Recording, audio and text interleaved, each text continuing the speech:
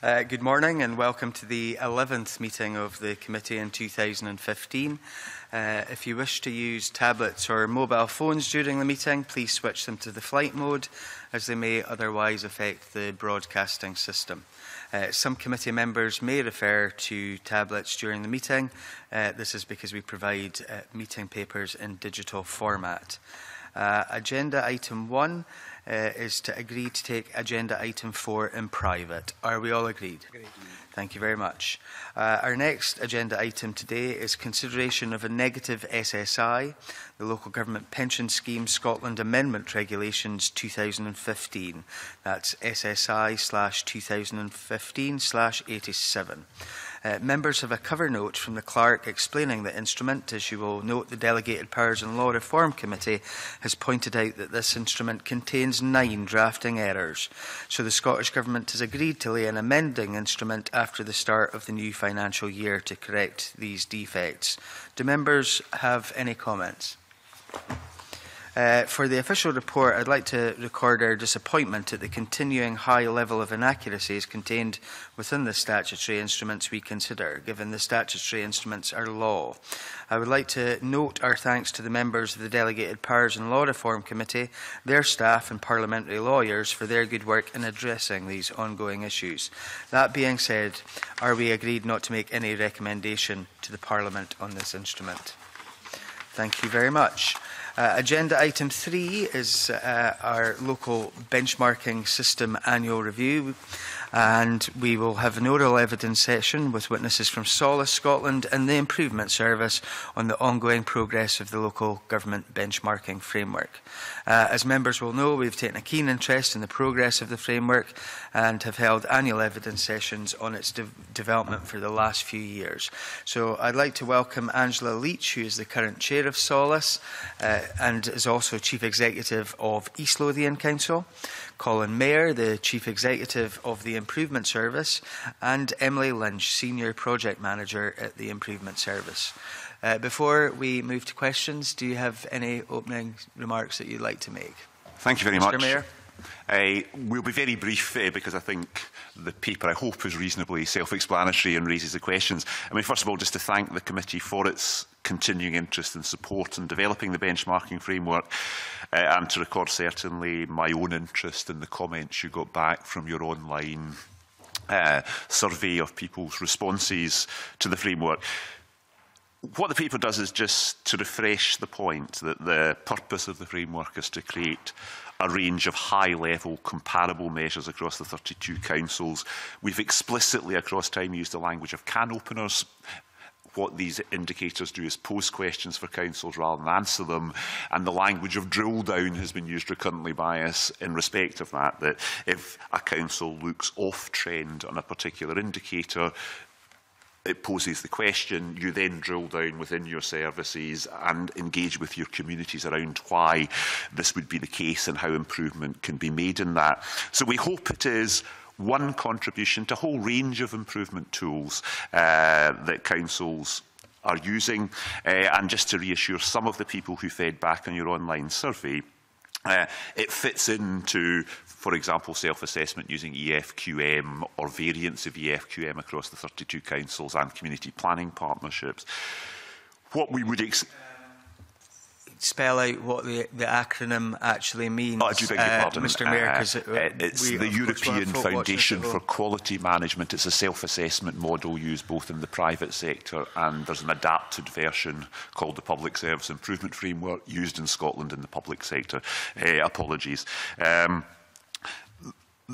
The benchmarking framework continues to be in development, and I think there are areas that still need substantially strengthened, including around our understanding of children's learning, growth and development across the period preschool and then throughout their primary and secondary schooling, and work is ongoing to try and get to comparable measures in that. A final point from myself would be we are still operating within the framework of an Accounts Commission directive. As I think the committee has discussed in the past, this framework replaced the statutory performance indicators that were previously laid down by the Accounts Commission. However, the Accounts Commission does place a directive in councils annually. They must report on the local government benchmarking framework data, and they must put it into their own local public performance reporting. So the reporting part of this is happening at council level and down to communities. The framework is there to support councils in having the data they need to report to communities. If I might also introduce Angela, just to say a bit about how the framework is actually being used at council level and with communities. Good morning, everyone. Yes, at a local level, I've taken the opportunity to speak to some of my colleagues in advance of coming here, and I think it's fair to say that the benchmarking framework is now firmly embedded in the public performance reporting that local authorities do. All of the indicators appear to some degree in each of the 32 reports that are produced on an annual basis. Beneath that, there are a further range of measures that support the benchmarking indicators, and that allows us to drill down either into more thematic groups or to geographical areas. And I have some examples that I can explain further into the meeting. As Colin said, though, I think that it is, on a practical basis, benchmarking is used very much as part of the improvement toolkit that we have. And again, we have a variety of examples where using the benchmarking data, that is then used to develop improvement plans and future service plans, which in turn then are monitored through the benchmarking indicators. And we equally now that we have 3 years analysis, 3 years data, are seeing trends, and that trend data is becoming very useful in further engagement with our communities, in discussion with communities as to priorities, how we might change some policy decisions, or whether there are efficiencies that could be made. And that's where the family groupings are increasingly important, looking at comparisons elsewhere in Scotland and the learning that we can individually take back to our own local authority area. Thank you very much indeed. And as part of this exercise, we actually went out to the public and asked their views on the framework and have had some varied responses. Can I start with one from a Fife environmentalist, which will come as no surprise probably that I'm starting with that one, because we want to hear your views on the benchmarking system. His immediate response was, "My view is that it is mince. On a good day, I might be generous and give it 2 out of 10. How could you persuade the Fife environmentalist that this framework is working? And that it is making a difference compared to the previous performance indicators that were used?" Firstly, and I mean, I think I would take one of the points raised very forcibly and succinctly by the Fife environmentalist, that if this was being presented as a measure of environmental outcomes, including carbon emission and so on, in Fife it isn't that. It is a benchmarking framework of what councils call their environmental services, and that means we're looking at waste collection, street management, and so on. So I think there is a bit, if what the Fife environmentalist wants is a statement of outcome, there is a parallel bit of work going on with community planning partnerships, which represent all of the public agencies and areas, to get to a set of fairly standard outcome statements that will be published annually, that will allow the public to look at how things are changing in their area. So this is a benchmarking framework to help people who run services to compare themselves with other services elsewhere. The Fife environmentalist is entirely right. It is therefore not measuring the type of environmental outcome for Fife he would wish to see, but I would reassure him there is a parallel bit of work going on there. What I can also say is that in terms of how does this work, and I think Angela will talk more to this as well, that where people seem to be significantly out of kilter in terms of how other councils like them are performing, this is now being used to drill down quite hard to say, well, why is that? Is it a fault in our systems? Is it something to do with our mechanisms for delivery and so on? And that then leads into improvement planning and improvement delivery. So I think we could give examples, and Angela could talk a bit more to this, of where this is being used in quite practical ways to drive forward change in services. But the core point about outcomes is a valid one the Fife environmentalists raised, and it is being addressed in a parallel stream of work.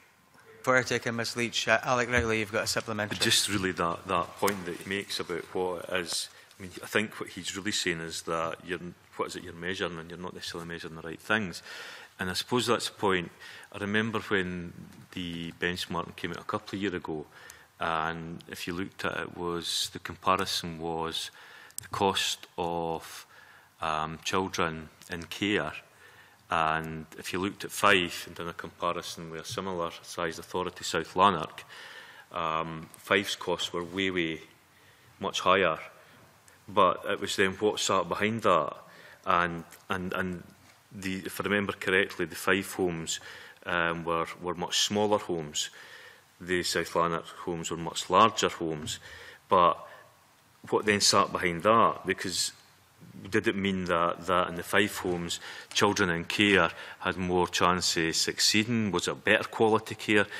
So how much does this benchmarks and exercise, I suppose what I'm trying to get to is, what is it you're measuring, and is it meaningful? And are you measuring like for like between authorities? Ms Leitch? I think we are. I mean, it is very much a can opener. I think the example that you give about children's services, we use this very extensively, and the key thing for me is that services are self-aware. They know why the differences exist, and I think that we should expect differences because each of our local authority areas are very different, and we have different practice. Elected members are appointed on a manifesto. They determine local policies that are different, and it's on the basis of those policies then that some of the practices within local authorities then are undertaken. I think that example, though, I would expect there would be deeper analysis to look at in having smaller homes, in having that higher staff ratio. Are the outcomes for these young people any better? And if not, then what can we do? Is there a policy change? Is there a practice change that needs to be undertaken? And that's where it comes into the improvement, the wider improvement agenda, so that you're looking at it not just in terms of the raw data, but probably engaging with other professionals. What could we do differently? And particularly on the attainment side is crucial. So, I mean, we do have a lot of examples where on the face of it, the raw data would look as if each individual authority isn't perhaps performing as well as either the national average or as other comparable local authorities. But when you do look beneath that, you can then understand why, and then that's up to individual councils to determine whether or not that practice they want to continue with it. If I take my own area, our road service, we currently spend more on roads than the national average. But one of the reasons for that is at this point in time, our investment is not just in resurfacing, but when we're doing the resurfacing, we're looking at drainage, we're looking at curbing, particularly on our rural roads, because in the longer term, we know that will then help to have the resurfacing last for a longer period of time and make that investment more best value. So it's the self-awareness that's really crucial. Previous sessions that all of these metrics were to be caveated by authorities like you have just done in the case of East Lothian's roads. Is that happening, and have the general public got an understanding that there are these caveats in place because local decision making has made some authorities do things in certain ways compared to others? Can I say something about that? Certainly, we worked with local councils recently to look at how they would provide this information to the local public and how they would provide those caveats, or if you like, that local context. What was identified as being critical was not just to put the data out there without some supporting narrative to help people understand what were the local priorities, what was the starting position, if you like, for that particular council, what were the policy objectives that council was pursuing. So councils are currently working to improve the way that they include this information within the reporting in order to to provide those caveats and to provide that narrative. And we've actually got an event with councils next week to actually look at the good practice that's emerging across councils in terms of how this has been reported to the public, what feedback we're getting from the public in relation to this reporting, and how we continue to improve that. And we're working with Audit Scotland as well, because they're just currently undertaking their reviews of public performance reporting to build on the findings from that review also, so that that can shape how councils address this. Do you want to come back?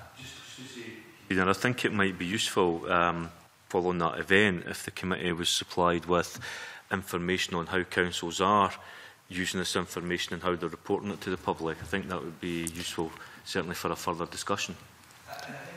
As well, you know, in terms of the general numbers being published and discussed as they always are, it would be, I think, ideal in an ideal world, the case that, you know, that Fife story, the reason why those numbers being different in Fife, for example, were actually spread around authorities as well, because they may choose to make the same decisions.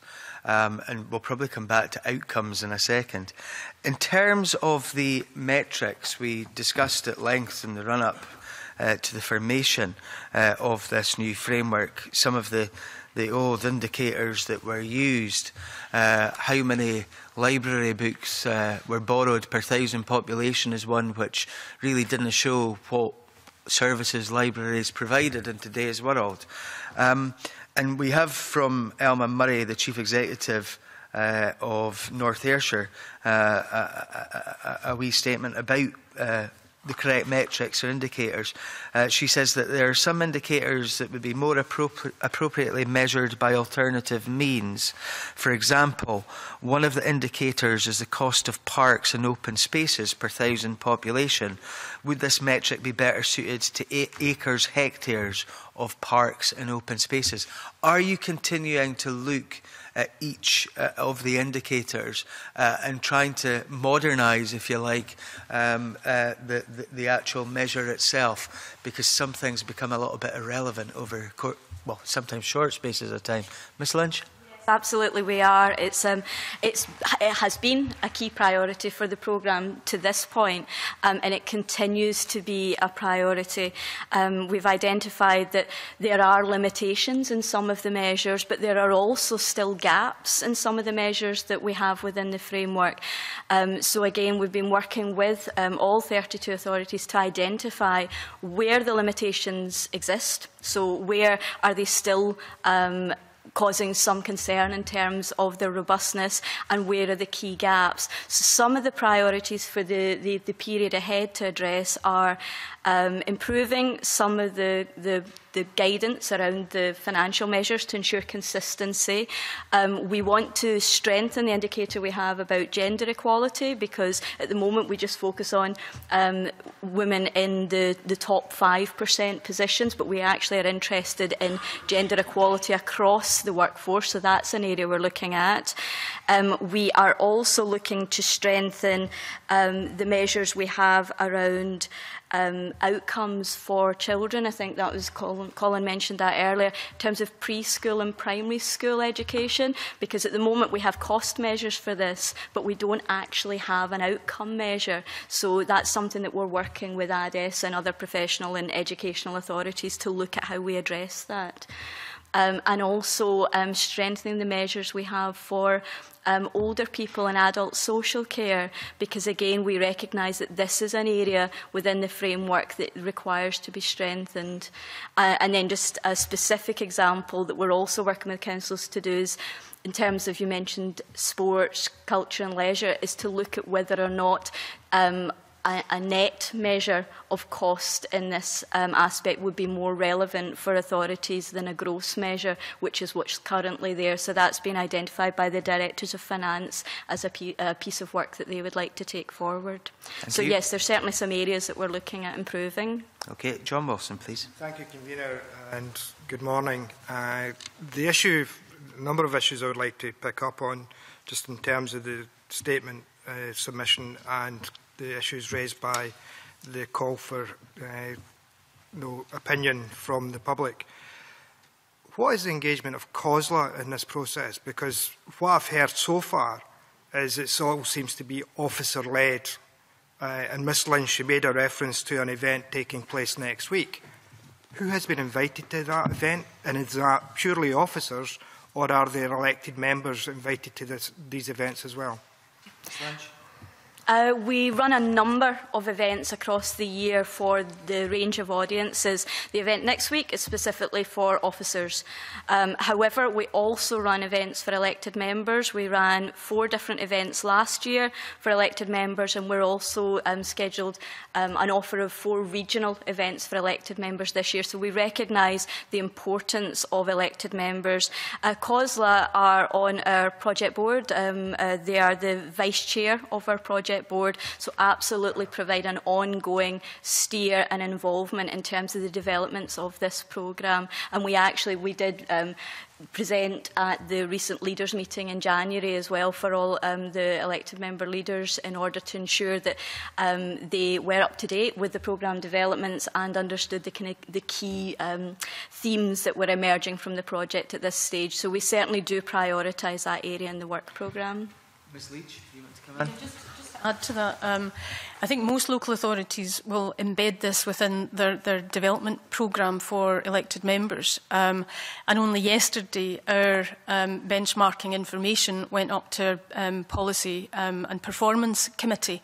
And at that level, the elected members must have spent about an hour scrutinising the data that came from it. And that's where the narrative is as well.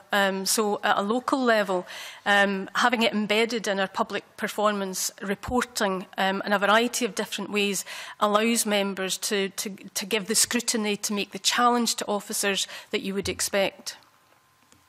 Just in that, you said the council committee. Sorry, not all the councillors of the council. Council committee spent an hour scrutinising that. Yes. How long does it take the officials to scrutinise the same information that's being presented? And I'm sure it's longer than an hour. Well, it's part and parcel of the way that we look at improving services, and we use this with a range of other measures. I mean, part of the benchmarking is satisfaction responses. Most local authorities take that to a much more refined level, whether it's in 5 terms. There is the people panel. There's a lot of other local authorities that have a citizens panel. So the engagement through that is really crucial. The time spent is becoming much more part of the whole improvement agenda, and increasingly we're looking at aligning the feedback from complaints or compliments back into some of these areas where we think that, you know, either we want to improve or that there are policy issues that we need to be thinking about as a council. So it's not just about engagement with people who are interested in that type of engagement. It's about using the passive responses from individuals on our services to tie it back into performance information in a way that helps us to think about how can we improve. And this is what it's all about. It's about how can we make better use of our resources and how can we provide a better service to the people of our communities. John? On that, can I ask the panel, are you confident that all local government elected members are aware of the benchmarking process and the criteria used within their own local authority for measuring service delivery? Because Ms Leitch, you mentioned earlier that councillors are elected on manifestos. How does that then tie in with the benchmarking criteria and performance of a local authority, and how does that stand against what may be the manifesto that the leading party that takes administration is elected on? Ms Leitch first, please. Well, I think if I can give you a practical example in my own area, again, our elected members have prioritised the environment of East Lothian, parks and open spaces. It was mentioned earlier, and it's been one of the responses. Now, we spend the most in all of the local authority areas on parks and open spaces. That's a policy decision. having said that, we are now looking at whether or not that level of expenditure is something that we want to continue with, and that's a process of engagement with our elected members, first and foremost, but increasingly it's an engagement process with the electorate, the people of East Lothian. And one of the things that we're now doing as a result of the benchmarking information, we've taken a selection of people from our citizens panel, and we're now looking at a citizen-led review of parks and open spaces to help inform that policy decision. So that's an example of where policy, benchmarking and engagement is starting to come together. Thank you. Mr Mair, please. I would be very confident that councillors across the council are familiar with their own performance framework and how the benchmarking framework's embedded in it. If you were asking me, do I think all 1,200 councillors in Scotland are entirely aware of the benchmarking framework as it would appear in our overview report or on the website? Very possibly not, but that wouldn't bother me very much, because the point of the benchmarking framework is to support their own local performance scrutiny, not to be treated separate from what they are doing as a council by way of both scrutiny and improvement. So I would be confident about your latter point. I couldn't honestly give you an accurate figure for the first point. Ms Lynch, do you want to add anything? I'll just add two more technical points, really, is in the project board overseeing the programme, one of the things that they look at on a regular basis is the extent to which individual councils are including this information within reports to elected members. So it's, again, it's an ongoing focus. And the other is we were asked by councils last year to deliver a programme of training for officers to support them in developing awareness sessions and approaches with their own local elected members to again support elected members to engage with this information and to interpret that. So that's something that we did earlier this year, is delivered a programme on that. John? Thank you, Convener. One of the issues I have is that, yes, you can deliver training and you can, to officers to then take that to the elected members. It's whether or not the elected members feel there is any value to participating in these training events. And I know from the authority that I sat on and some of the training events, and still get information regarding some of the training events that are held in the local authority, where there may be only half a dozen elected members turn up to particular training events. And it's about trying to understand, because benchmarking is not just about within the local authority, the measures. My understanding is the benchmarking process and framework was established so that local authorities could compare against each other and within the families that had been identified. So how do we make sure that that type of measurement against the delivery of the families or other local authorities of a similar nature or size is taking place, so that local authorities understand how they could, because part of it, my understanding was to try and deliver things better and use the examples from other best practice authorities. Who's going first? Ms Lynch? I can say a little bit about the programme of family group work that's ongoing, because as you quite rightly say, this is of particular interest to elected members also, in terms of when we present the information or share the information at high level, when you're able to then share further richer detail about what's emerging from the family groups. I think that makes the data far more relevant. There are family groups currently being established in areas such as looking at services for looked after children, which we talked about earlier, also in terms of waste management, council tax, and in sports services.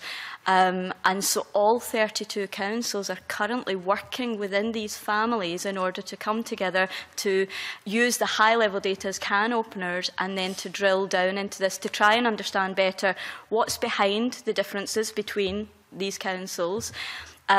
What opportunities are there where we can learn from each other? Because some of the differences, as we've talked about, are absolutely about policy priorities and local decisions that are taken and local context factors. But some of the differences in performance are absolutely about new or innovative practice or about different ways of working. So that work is ongoing, and we continue to work with councils to roll that out across other areas across the framework. And already there are being examples generated in terms of good practice that are being highlighted within these groups. Alec, is it on this point? No, okay. I'd give you a thousand more questions I would like to ask, but I think I've taken up enough time at the present moment. You may get the opportunity later. Claire Adamson, please.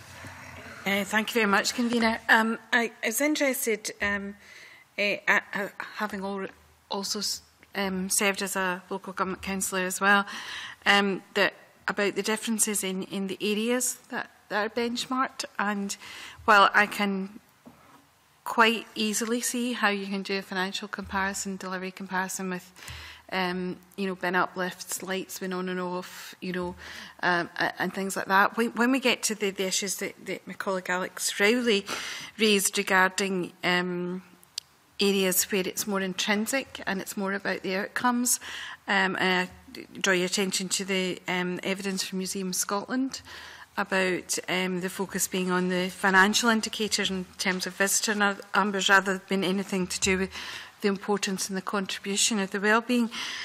So if I put it in the context of the government strategic objectives from 2007, a wealthier, fairer, safer and stronger, healthier, greener and smarter, if we're having to look to other reports and other pieces of work to get the full picture, is there not something fundamentally wrong with how we're approaching the benchmarking process? Should we not be able to do that all within this process? Mr. Mair. I think the point about outcomes that our colleagues from museums and galleries raise, benchmarks are measures that for us pose questions for people, pure and simple. So the financial measures we are satisfied are standardised and accurate. The footfall measures are measures taken on exactly the same basis as the national galleries take their measures and so on. So if they were wrong for local government, they are certainly wrong for everybody else as well. And for a lot of the figures we talk about attendance at galleries and museums would simply emerge to be wrong in that model. So we're satisfied the measurement is right.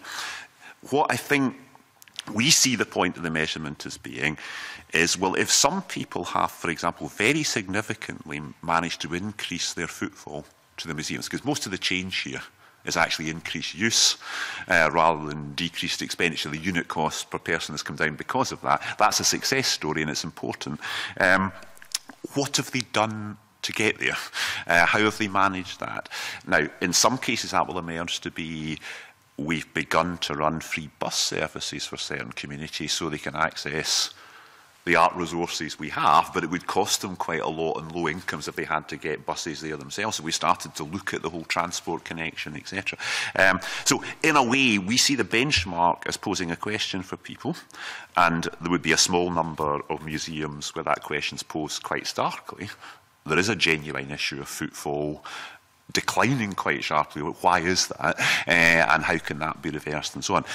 On the outcomes of museum and galleries, I'd have to say I'm working on a completely separate thing with the directors of culture and leisure in Scotland just now, which is entirely about how do we begin to better demonstrate the value we believe comes from participation in music, sports, arts and so on, which I do believe.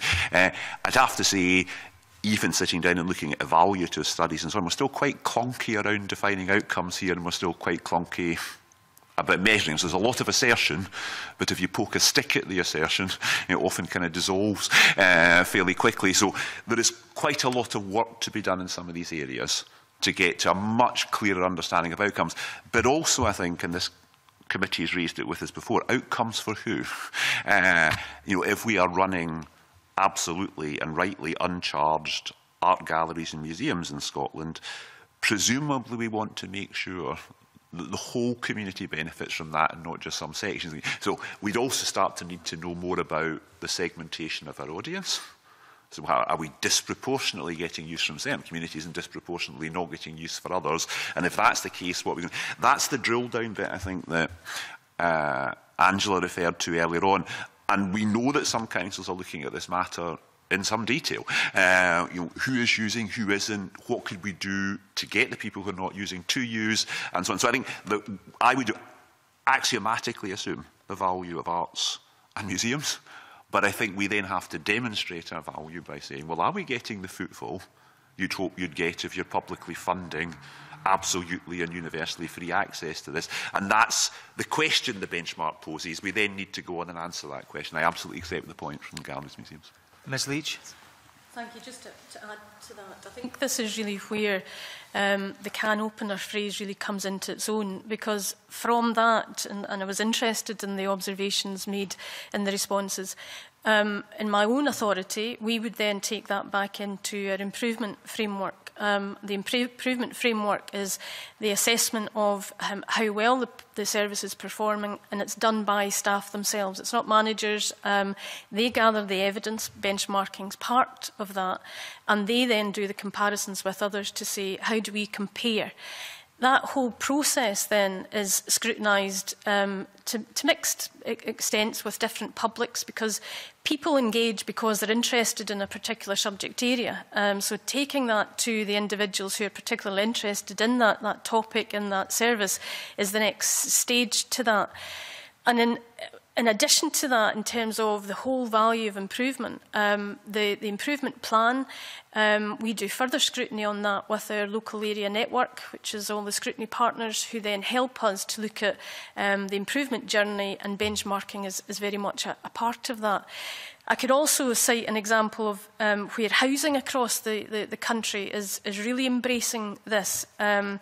This is our own performance report that we put out to tenants and residents associations. The benchmarking data is there, but it drills down to far, far more detail, and the detail that's in these reports has been developed by tenants and residents. So they've told local authorities the types of information that they feel is of value in demonstrating the worth or the performance of these particular services. So, housing have probably done an awful lot more than some services, but it's actually a good model that we can adopt.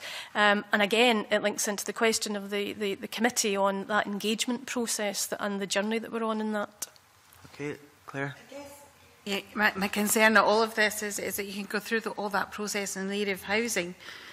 You may well have done all that process and be comparable with the other authorities that are in the group that your authority is in. But if you actually went to the families involved and said, is your housing improved? Where's the evidence that the outcome has actually been changed, even if the financial targets are similar and the process and delivery are similar? If you're not materially changing the outcome for the people it affects, and where is that information captured? Ms Leitch. In some of these, if I can use the housing one, it's not the only example, but the benchmarking families are actually, I can use our own illustration of that where we've compared our own performance with others. Where we don't perform, that's the question that we then go out and say, well, why? Why is it that there are others who, on the face of these indicators, look as if they're doing, they're working more effectively, they've got a better outcome for people, and that's where the analysis, and that's where the narrative's important, and the whole improvement journey. And as Emily was saying, it's about taking ideas then from others and adapting them to your own circumstances so that that improvement becomes much more embedded. But I have to say, I think over the piece in local authorities, the staff, and this is where the workforce is so crucial, because it's not just about a certain few who understand these figures, it's about the workforce really being committed to that journey of improvement and linking everything back to better outcomes for local people. Thank you. Okay, Willie Coffey, please. Thanks very much, and good morning to you.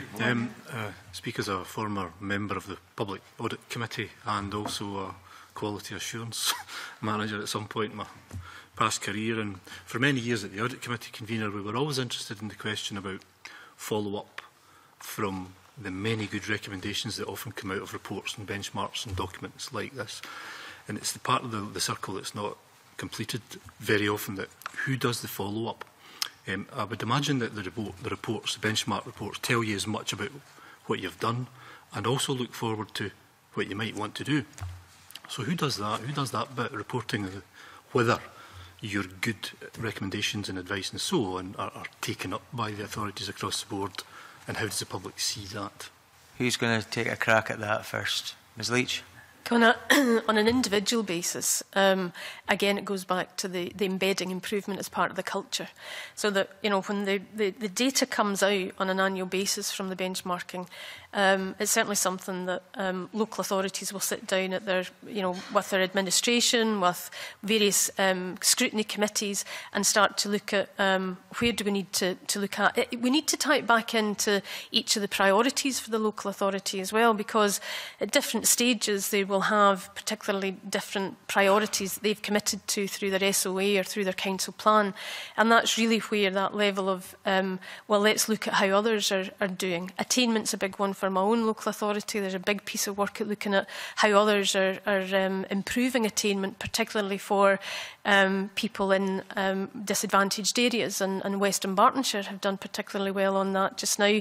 So we're looking to learn from them, not exclusively, but from the practices that they've currently introduced to try and equalise the attainment levels across their local authority. So it does happen very much at a local authority level. But supposing people picked up last year's report or 2 years ago's or something and said, oh, these are great recommendations. Well they done. How would they find out that information? Did they do it? I think one answer is that, in a way, if you look at our overview report, it is a report on data and what questions and issues the data poses, and that's it. It doesn't actually make recommendations at all. But it would be improvement plans at council level that would follow from that. And improvement plans are tracked through the improvement process itself. They're scrutinised by audit and scrutiny committees within councils. So there is a process whereby if an improvement was agreed, are we delivering the improvement would then be tracked over time. So as an example, I'm working with a council just now who, very similar to Angela, are looking to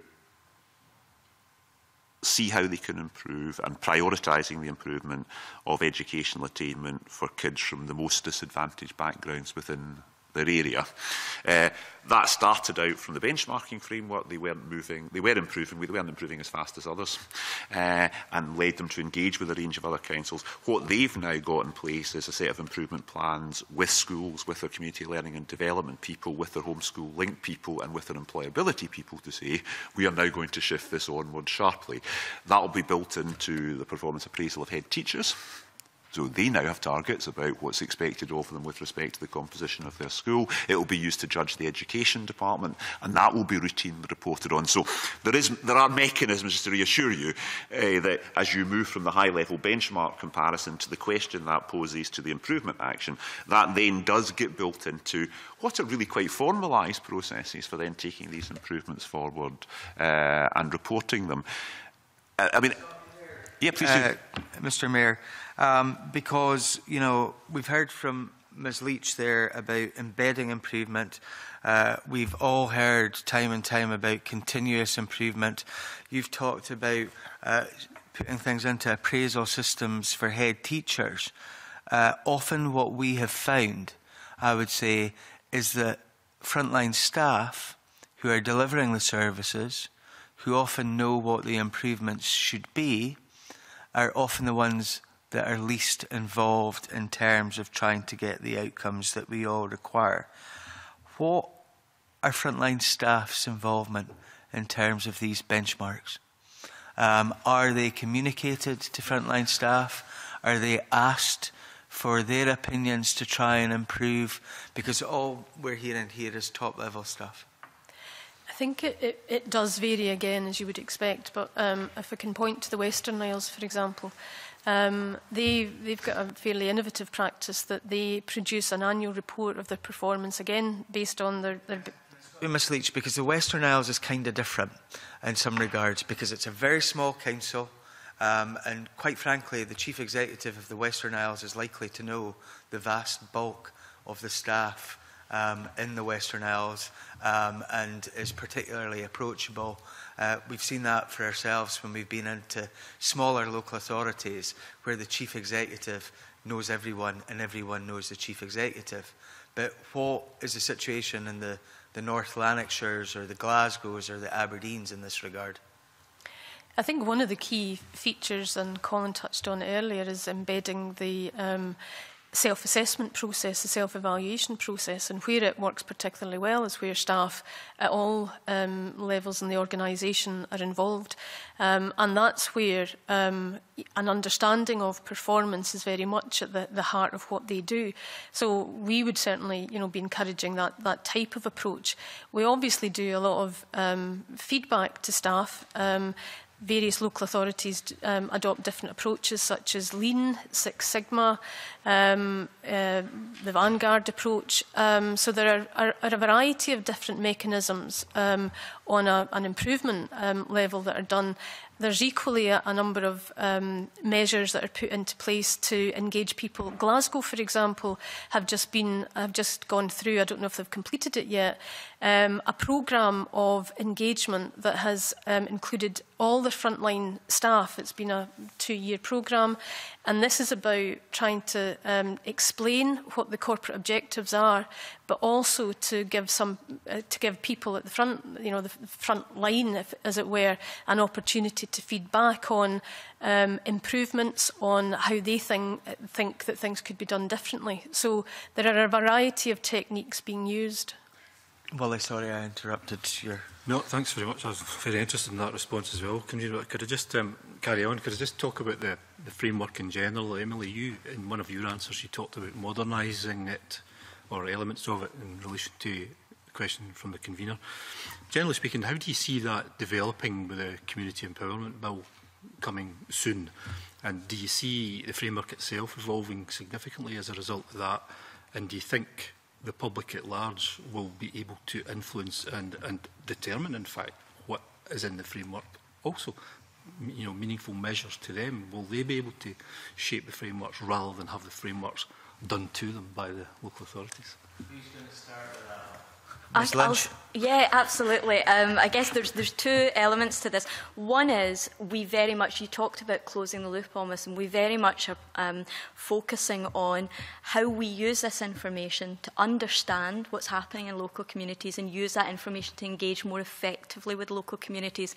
And as we are more successful in doing that, that then will help us shape and refine the measures and the way that we present them. So we very much see that as a loop in terms of once we manage to effect more effective engagement, then that will help us understand what measures are important and how this should be shared. But the other thing is to also just reiterate the point that Colin made earlier about the development of the community planning approach, because that very much has at its heart ensuring that this information helps us understand what's happening with local communities, understand, for example, where significant inequalities exist across or within local communities, and engage more effectively with those local communities to understand what's behind this, and also to help ensure that they are shaping the solutions to that.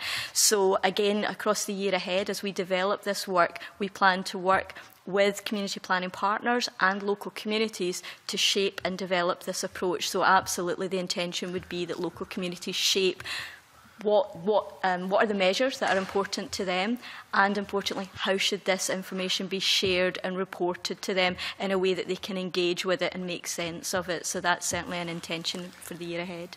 Anyone want to add to that? Mr. Mair? Just very briefly, I worry that we may have overhyped this framework to you, because some of the questions are implying it does things it doesn't do. It is no substitute for all of the other good things Angela talked about. We do need robust self-assessment built into the whole way we run our councils. We do need robust and properly resourced community engagement and development as part of what we do as councils. So I suppose what I would want to say is I think what this framework does is what we've said in the tin. It doesn't do anything more than what we said in the tin, no. So it is one tool, but no substitute at all, and needs linked to all of the other improvement tools and mechanisms that council is using. I think your points are utterly germane. is the underlying improvement planning then sufficiently robust? Is it sufficiently engaged with the communities on whose behalf we're trying to improve things? And do they understand what we're trying to do and so on? Just to reassure you, again, every council has other mechanisms for collecting data from communities as part of service reviews, etc. Final point I'd make, in line with our colleagues in Audit Scotland, clearly councils publish this data and have to, as under a directive from the Accounts Commission for Scotland. Their local auditors will look at whether they respond then to the data they've published. So you've said you're off the mark with your family in this respect. The auditors are perfectly entitled then to say, fine, what are you going to do about it then? So there is also the statutory audit function plays into this as well. This is not just a free-floating voluntaristic thing. This is within a framework where councils are statutorily audited for best value and improvement as routinely part of how they're dealt with. I think we understand the linkages between this framework and all of the other improvement bits and pieces that need to go on. And, you know, the vast bulk of the committee, bar Mr Buchanan, have been councillors, some in very recent times, some still, I think, if I remember rightly. Oh, right. I'm corrected. So we do understand that. And, you know, there was, I have to say, a lot of hype about this framework. That is a fact. And I think one of the key things for us is to make sure that, you know, hype becomes improvement. And, you know, that's one of the reasons why you're going to come back year on year round about this framework. Willie. One last question, please. Thanks, Convener. It's about the issue of families. And when I was a local councillor, I can well remember the family grouping that East Ayrshire was part of. But from time to time, I did wonder why we couldn't get a comparator, say, between an activity in East Ayrshire and an activity in Glasgow. We were just never part of the Glasgow family because of its size. Is this system developed enough now to allow either elected members or officials or the public to choose what comparator families they would wish to group? And yeah, I know you would need some software to do that rather than a paper report. So can we do that kind of thing? Can we look at different deprivation indexes around Scotland and group them together, for example, and explore comparators for ourselves? Ms Lynch. Absolutely. This is one of the priorities that we've identified in terms of how to improve the framework, if you like, going forward. And it is about refining the family groups. We had to make a start, and I think the original groups were agreed as a starting point in terms of providing a practical structure, but also in terms of providing some similarity in terms of the challenges that those groups of councils faced. We have, however, as families have started to work together, certainly identified that the family groups are not always right for all of the subjects that we're looking at. Colin might want to say a bit more about education, for example, because that's one that we've been looking at. So we would certainly be keen to work again with the councils to identify what better groupings or ways of arranging the groupings would work, because ultimately there's simply a structure to support councils to come together and share and learn. And so therefore I think there is that opportunity to make sure that they are refined so that they're more appropriate. Very briefly also, there is a visualisation tool, I think I'm using the right language here, I may not be, but that would allow you to go on and explore and make comparisons between any councils you would like to explore and make comparisons between across the whole range of indicators. So if one wanted to make up one's own sense of what a family should be for certain purposes. Emily's point about education, I think, is an interesting one. And it's almost the point the Chair made at the beginning. Are we benchmarking our past, or are we trying to move to our future? If you put every council with quite a high level of deprivation together and say, well, we know that affects education, are you building an element of a self-fulfilling prophecy into the future around that? We're saying we don't really expect that people from deprived backgrounds will perform as well as others. Now, the challenge is, how do we help them to?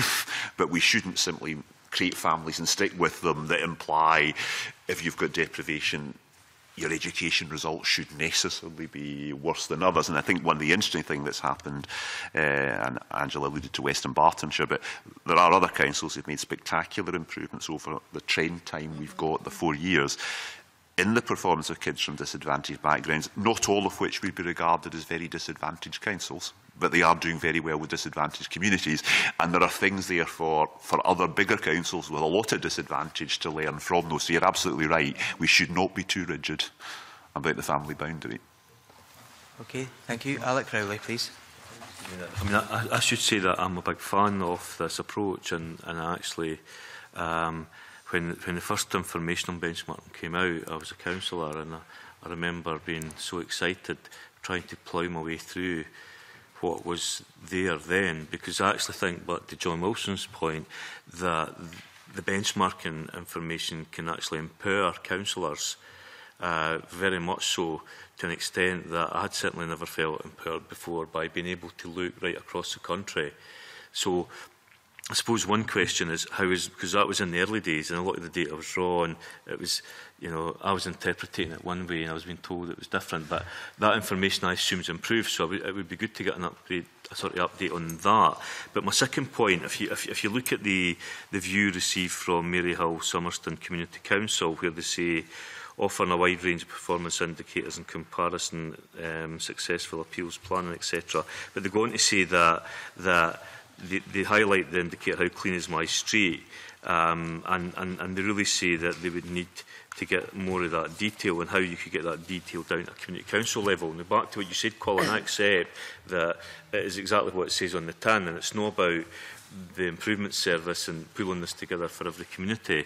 But have you done analysis of how councils are using the benchmarking, both in terms of how they're using it to improve services, but also how are they using it to get to Willie Coffey's point with the Community Empowerment Bill? How are they using it to actually then get that information down to a meaningful level within communities, so that communities can compare between each other, but also more widely about how it's performing in Scotland? Ms Leitch? Yes, thank you for that. I think that's absolutely key. I mean, there is a real push towards what we're calling place-based approaches to service delivery, rather than it just assuming that one size fits all, regardless of the size of the local authority. So myself and others, again across the country, have really been using the benchmarking data, expanding it and really looking at what does that mean in local areas. Most local authorities, I think, have some type of fora, whether it's a partnership, whether it's an area committee or the likes, and on the basis of that, the detail is now broken down much more to perhaps not community council level, I have to say, but certainly ward or area level. And you know, this is an example of one that we do, and our area partnership has been furnished with this, and it's on the basis of this data that they are now setting the priorities for their local area. So it's taking the benchmarking, using it as the can opener, and then with communities really distilling it down so that they can make sound judgments on where they would like to see our services being focused. It'd be good to get a copy of that, Convener. Sorry? It'd be good to get a copy of that. If we could, that would be brilliant. Thank you. Mr Mair? I think you're absolutely right. We are presenting data at a very high level for the whole of a council. Clearly, for example, if you look at the performance of children in education, whether S4 or S5, there's an average there for a council as a whole. The variation around the average will be staggering, and you need to take that right down to community level. So we've been doing some work with community councils across the last year, kind of trying to get from them. I don't think they're well supported presently, frankly, but I think there's a lot we can do with routine public domain statistics to get them down to that level. We've created a thing which I'll happily send you the link to, called ViewStat, which would allow you to take any public statistics down to the level of communities of 600 to 1,000 people. The difficulty is that won't always tidily correspond to a community council's sense of identity as to what a community is. These are geographies that are used for public statistics, but at least it would allow them to take all the educational results from an authority and say, well, okay, what happened in the 2 streets next door to me then? And you can actually pull that up and look at that pattern over time. So we've put 10 years worth of data into this thing and said, look, if you want to look at trends, you can look at trends. It's by no means perfect. Its design standard was it needed to work for someone who was at least able to book a Ryanair ticket. So if you could book a Ryanair ticket, you can use the damn thing. So it's relatively simple, but it does at least allow a much more ready access to public data. So that kind of sits below the benchmarking data, and I think your point's a valid one. That drill down bit really does matter, because the real action is happening in quite small communities, actually. Lives are varying, they're getting better, they're getting worse, whatever, and we need to be able to get our analysis down to that level. But I think Angela's right as well. Most councils now have mechanisms for both council planning but also community planning increasingly, down to kind of neighbourhood level. Edinburgh would be a good example, and then sub-neighbourhood level even in some cases. So we need to be linking the benchmarking at one end to that pattern of engagement and working with communities at the other end to get value out of CRB. It will be helpful, though, I think, because it will give communities a right to challenge us on whether we furnish them with enough information. You know, so in a way, one of the rights I think CRB confers on a community is, well, you aren't actually achieving the outcomes we want in terms of how informed we are. Sort it. And public authorities, whether health boards or councils or whoever, will have to look to make sure they are satisfying communities in terms of what they feel they need to know and what they feel they want to know. So I think there's actually quite an important role for CRB in driving forward an agenda about an informed public and alongside empowered communities. Alec, do you want to come back? No, that's fine. Thank you. Cara Hilton, please. Convener, it sort of ties into this work about how we better meet the needs of every community. And going back to the evidence that we received, I'm looking at the evidence from Clear Fife, and they've said that they think there's a democratic deficit and that in a lot of communities there just isn't really the opportunity for residents to be consulted. And also they're sort of wondering whether it would be a good idea to develop an indicator on the levels of consultation and the quality of local authority consultation and indeed the activity of local councillors. And I wonder if the panel would like to comment on that. Mr. Mair. Yes, they're right. We use the household data to get a measure of residents' experience of local services. The Scottish Household Survey is an all Scotland survey, so it does give us that, but it's thin. And therefore, in any given year, the chances of you being involved in that survey are utterly negligible.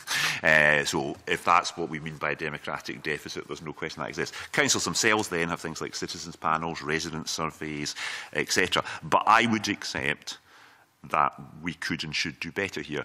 We've tried to outline costs just now because we need to get board approval to do this. If we wanted to power up the household survey, let's allow a lot more people to be involved, because it's a very high quality survey, but it's got quite a narrow base, about 12,000 people across Scotland. To get it up to a decent level from a community point of view, so we could disaggregate the data a bit, we're talking probably 1 million, 1.5 million.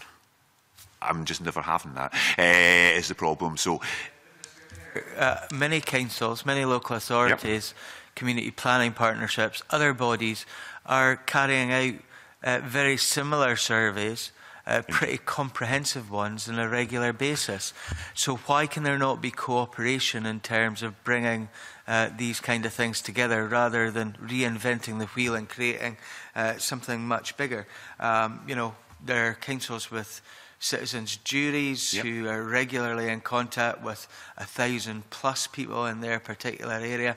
Why can there not be collation in terms of that? I was picking up on the point being raised about getting down to community level. If you have a citizens' jury of 1,000 people for Glasgow, there's nothing I can do. That's a statement about Glasgow as a whole. It's not a statement about any community in Glasgow. And indeed, the jury will be weighted to represent Glasgow's population as a whole, not the population of any community in Glasgow.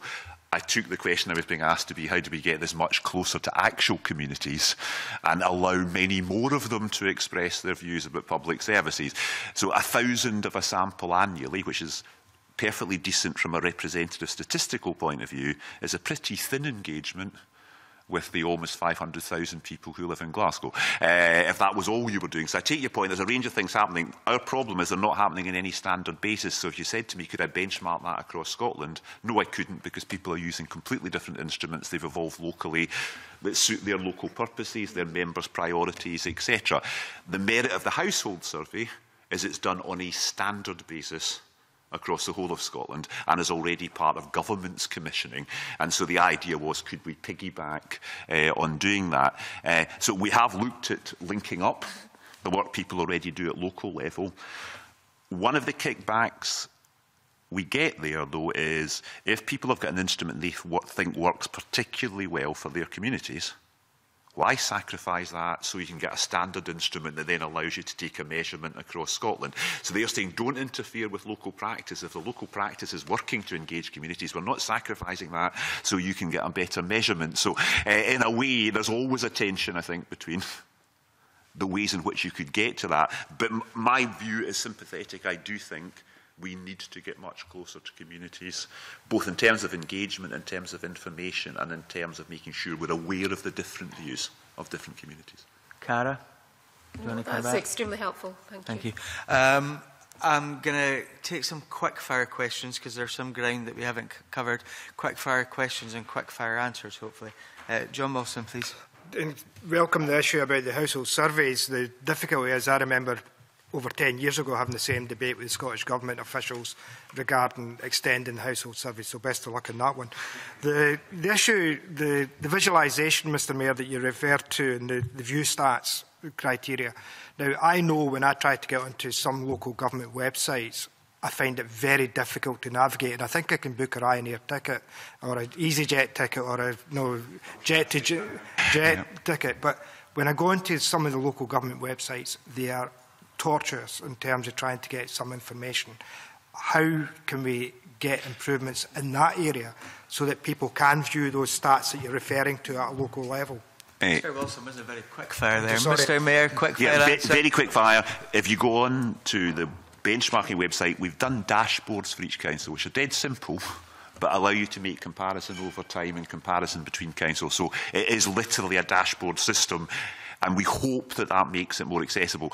What we will welcome, though, is your feedback. And we get feedback from the public who use it to tell us what they like and, quite forcibly, what they don't like about the way we've designed things. But we'll welcome your contribution as well. All councils also have similar dashboards now. We're asking them to put the dashboards out on their websites so it's easier for the public to get the information quickly. John? Do you know that this committee spent some time in community empowerment, and we've submitted a report about trying to engage with local communities. The responses we got in terms of our consultation with the public clearly showed that community councils felt they were not engaged with and they were not aware of the benchmarking process. How can we do this better? I think it's perhaps differentiating between the terminology and the information. I think that the notion of benchmarking, it's a bit like community planning. I'm not sure that all community groups really associate themselves with that. But when you do talk about trying to get the engagement and or giving them information, then that's quite a different matter. I think that there is a groundswell of trying to get relevant information out to appropriate individuals without swamping people, particularly community councils, and the feedback that I have is that it's the easiest thing in the world for some of our services just to throw things out to community councils. They can be swamped with information and it's really difficult for them to differentiate between what's really important and of value to them and what they can ignore. So there is a bit of work that we need to do to make sure that we push relevant information to them at appropriate points. Okay.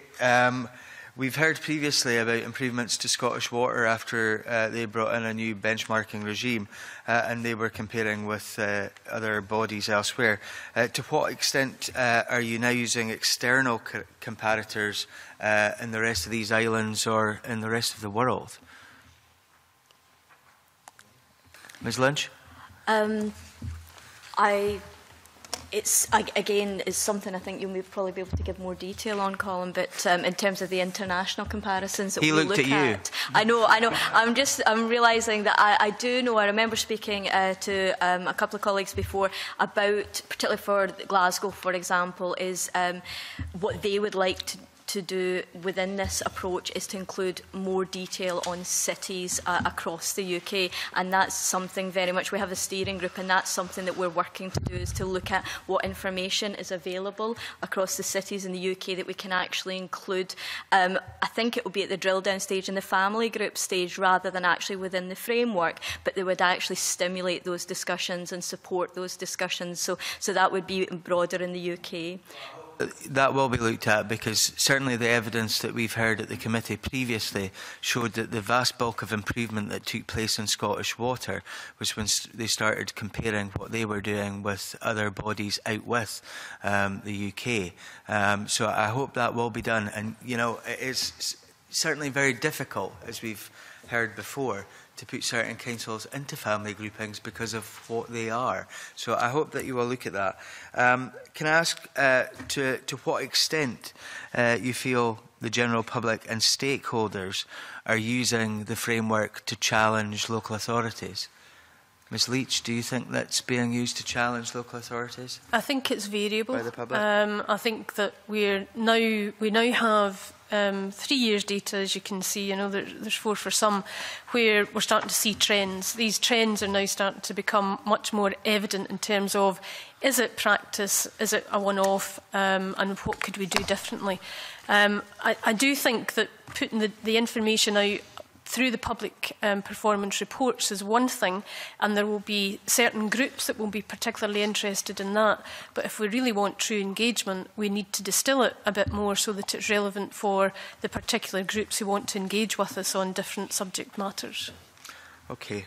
Obviously, the committee has been looking a great deal at community planning over the last few years. And we've heard previously that certain targets that are put in place at councils may actually, in terms of the single outcome agreement, come at a completely different angle from targets that are put in at the health service. We've had a number of folk in response say, should we be looking at the outcomes via the single outcome agreement frameworks to include council and health authority outcomes, rather than just taking measures on local authority business alone? Is there a view in that? There is a view we need to do both. So we need to have a framework within which performance against outcomes and SOAs is consistently measured and publicly available. I think that doesn't mean we still wouldn't want to do service level benchmarking on the cost efficiency and effectiveness of the way different councils deliver services as well. I think the two things are related, and it will allow us to explore that relationship. So there is a significant bit of work going on which Emily is leading, which will develop and is developing on that outcome approach, because I think the point is well raised by many of your correspondents. But that work is ongoing, and there are major areas where we are, if you like, shamefully short of clarity about outcomes at all. So when we talk about outcomes for older people, we are still struggling to put any coherent sense around what we imagine these outcomes are. And we use words like dignity, choice, and so on. But what would that mean, and how would you show that that was happening, if you like? So there's a lot of work going on in that arena, and we will report back to you, if you would welcome that, on progress on that dimension of the work as well as the dimension we've reported on today.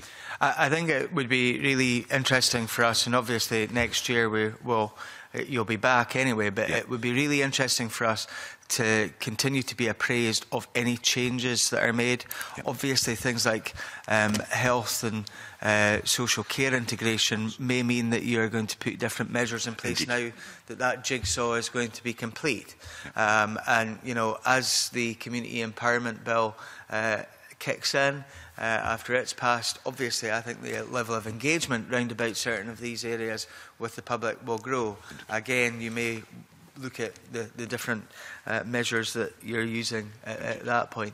So if you could keep us appraised of developments rather than us waiting to next year, that would be useful. Obviously there were a number of requests from information which would be grateful if we could receive. But could I thank you very much for your evidence today, and I suspend and we now move into private session. Support and attention, because it helps us. Thank you.